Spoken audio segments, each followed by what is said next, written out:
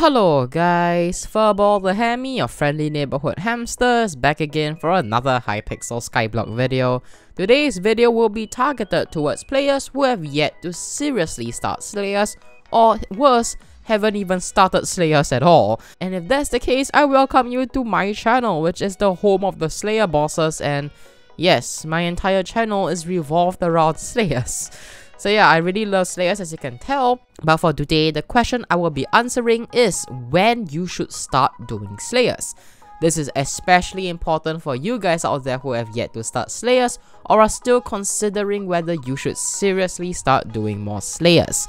So here's a quick rundown on the useful perks of doing Slayers. If you want a very specific detailed video about the benefits of doing Slayers, check out the video link in the description. I made a video specifically on the benefits. However, if not, you can just listen to this. The benefits of Slayers basically are: number 1, good combat XP, better than Zealots with the exception of Savant for Slayer grinding. Number 2, it helps you get into good guilds with splashes. Number 3, it gives you access to good items, such as talismans for both mid-game and late-game players, mana flux power orbs, and wands of healing, mending, and restoration, which will be good for dungeons since lifesteal is nerfed. Number 4, it does return money. With the exception of Revenants, the other Slayers will help you earn money. However, there is a downside where, due to probability, while I showed that I could make 30 million coins by spending 10 million coins in Slayers, it is unlikely for you to make 3 million coins by just spending 1 million coins in Slayers, because you have to do many bosses to get those RNG drops to actually boost your profits. And that brings me to my number 1 point. Number 1, a decently high capital. As mentioned earlier, Slayers isn't something where you can drop 1 million and suddenly earn money. It requires you to invest millions and millions of coins, and estimate that 3 million plus in minimum to see significant profits. Why? Because probability only gets more accurate the more Slayers you do, and that means that you need to do hundreds or even thousands of bosses to triple or even quadruple the coins you spent in Slayers in the first place, and that costs a significant amount of money in the first place to make more money. And this is when you are ready to start doing Slayers, is when you realize that you have a lot of disposable income lying around, preferably around 5 million to 10 million coins that you are okay with spending on Slayers and not saving up for. Be sure to subscribe and to like the video, because 75% of you guys are still unsubscribed to my channel, and I will tell you why you want to subscribe. Because at 10,000 subscribers, I will be doing 1000 tier 4 Revenants or 2500 tier 3 Tarantulas, and that will be up to you, yes, the one who is watching this video, to decide it. When I eventually reach 10k subscribers, I'll put up a community poll and you guys can vote on it. Number 2, relatively good gear. Slayers by nature is late game content. Due to the capital investment required as mentioned in point 1, you also need gear for Slayers, obviously, and the minimum gear you generally need to get significant profits from Slayers is gear that can at least, at the bare minimum, solo tier 3 Tarantulas, because tier 3 Tarantulas is by far the most profitable Slayer, followed by tier 4 Savant and tier 4 Tarantula behind. And in order to kill a tier 3 Tarantula relatively easy, you want at least strong dragon armor with an aspect of the dragons with a radiant power orb and at least some talismans. And with that, you should generally be able to start your grind on Slayers. Number 3, patience and resilience. Damn, when did this Hypixel Skyblock channel turn into a value-adding channel talking about things like resilience and patience? But it's true. Slayers requires more patience than any other money-making method in the game, Zealots included. Why? Because the RNG drops in Slayers are rarer than Summoning Eyes, and the average coins you get per hour from Slayers includes the coins you get from RNG drops. This means that on average, you will have to do a lot more Slayers for probability to eventually even out, because as mentioned earlier, probability gets better over time. The more you do, the more accurate you get.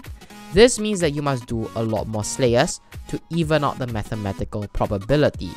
And if the probability you are trying to even out, for example a Tarantula Talisman, which is a low chance in the first place, that means that you will have to do much more to get it accurate to its defined drop chance. For example, if you are interested in making short-term money, Slayers is not going to be your thing. But if you want to make money by just spending 1 to 2 hours on a money-making methods, Zealots, wood chopping, farming, and fishing are way better methods that can help you get money in the short run. But for Slayers, you require to do hundreds or even thousands of bosses before you start seeing results, and before you actually start seeing your money to grow, and before to actually start seeing the fact that you profit from Slayers. And this requires a lot of patience and resilience to sit through hundreds of bosses. Number 4. When you are ready to take Skyblock seriously. It makes sense, you see. If you want to join these late and endgame guilds, you need the Slayer XP. And there's really no point in doing Slayers early on in your Skyblock career, because you probably will only be able to do tier 2s, which will still profit, but its profits are much weaker as compared to tier 3s and tier 3 Tarantula. And 2, you don't get much XP from it to actually count and to be relevant in your Slayer XP. Honestly, let's be honest, right? Most top Skyblock guilds have Slayer requirements. And that means that if you are ready to be competitive in Skyblock and to actually compete yourself with other good Skyblock players, that is the point where you start to realize that, hey, I should be doing Slayers. Because in order to be recognized, you need to have some degree of Slayers. Because number 1, Slayers has talismans, and in order to be relevant in the game, you have to have all talismans, if not most talismans. And Slayers has a good handful of talismans, meaning that if you aren't very high up in your Slayers, you probably will be missing out in a lot of damage because of the lack of talismans. And by the time you're ready to take Skyblock seriously, that is the point in time where you should start considering doing Slayers. And last but not least, we have come to reason number 5. You are tired of competing with other players. Zealots, dragons, and even wood chopping are competitive, especially in a full lobby, and if you hate competition for coins, Slayers will be your best bet.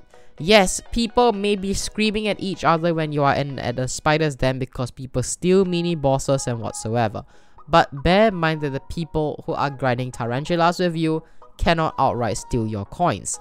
Think about it, in Zealots, people can use the aspect of the dragon's ability to blow your special Zealot away and outright steal 600,000 coins from you. And for dragons, players who get a higher ranking are more likely to get a good drop. Meaning if you aren't first, you are losing the chances of getting good loot. And for wood, it isn't really that significant. If you like to grind wood, continue grinding wood, because even if there are competition in the wood area, unless 2 people go barking up the same tree, you wouldn't really be losing a lot of coins or a lot of time. And for Slayers on the other hand, at worst, your mini boss gets stolen, you feel kind of triggered, but really, practically speaking, you only lose 5 to 10 seconds of your time if someone steals your mini boss, as compared to losing an Ender Dragon pet to first place, or worse, losing a summoning eye to some douchebag who decides to aspect of the dragons, your special Zealot, into the oblivion and to steal it from you. And now after explaining that, realize that Slayers isn't too bad. Yeah, sure, people can scream at you, people can steal your mini bosses, but people can't outright steal millions of coins from you. And that is what I really enjoy about Slayers, because even if there's competition, the competition doesn't hurt me if I don't do that well in it. So yeah, and I think if you enjoy lesser competition and lesser consequences if you lose to the competition, Slayers is actually quite interesting and you should try it out. So yeah, those are basically the signs that you are ready to grind Slayers. And I hope that I convinced you guys to start doing Slayers, because a Slayer day keeps the /G kick command away. So be sure to do your daily Slayer bosses. And this is FurballTheHammy, your Slayer maniac, signing out.